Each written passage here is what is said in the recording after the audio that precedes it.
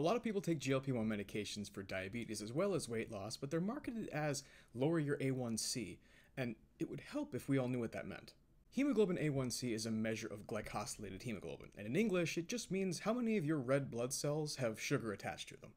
As long as you have red blood cells in your bloodstream and sugar in your bloodstream, some of that sugar will be attached to your red blood cells. It's normal. The more sugar you have, the more red blood cells will have sugar on them, and at some point that represents bad blood sugar control. But it's important to know that that's an average and a rough estimate over 3 to 4 months. And the reason it's 3 to 4 months is because your red blood cells last about 3 to 4 months. Let's say you were a poorly controlled diabetic for like a year. Your A1c will be kind of high.